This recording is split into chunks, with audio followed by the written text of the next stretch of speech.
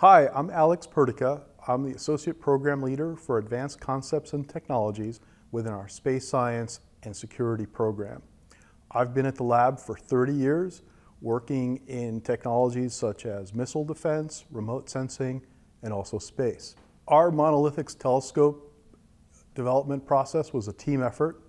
The concept for the monolithic telescopes was invented by our outstanding optical engineer, Brian Baumann. And we have a small team of engineers and scientists who have taken that basic concept and implemented the space telescopes that we have today. The technology for monolithic telescopes really arose out of a need to develop a telescope that would withstand the rigors of launch for a satellite.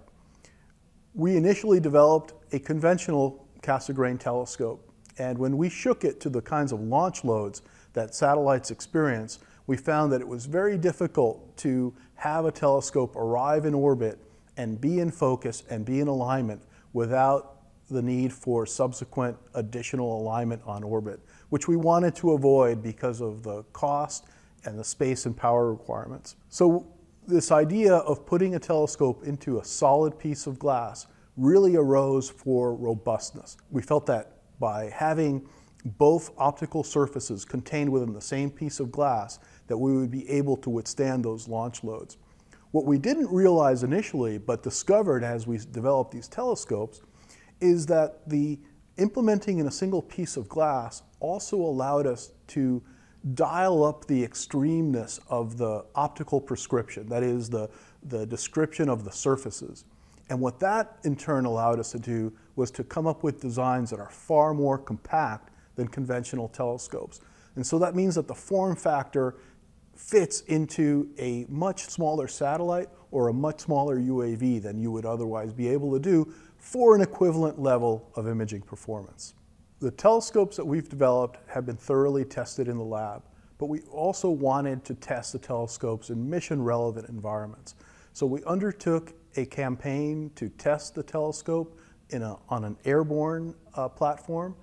We were lucky to get the NASA's WB-57 aircraft as a test platform, flying from 50,000 feet. We collected images over southeast Texas, obtained wonderful imagery from that campaign.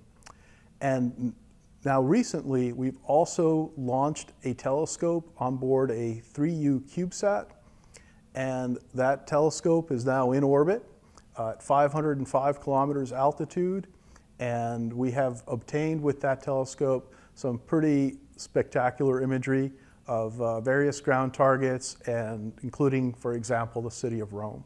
We see monolithic telescopes as being disruptive to both the nano-satellite Earth imaging market as well as the UAV market for industrial inspection for things like pipelines and facilities.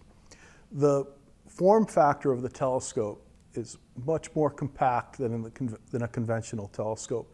And that means that for the same imaging performance, you can put it in a smaller satellite or you could put it in a smaller UAV. And size equals cost in both of these domains. So we see these telescopes proliferating for nano-satellite constellations, for all kinds of Earth imaging applications.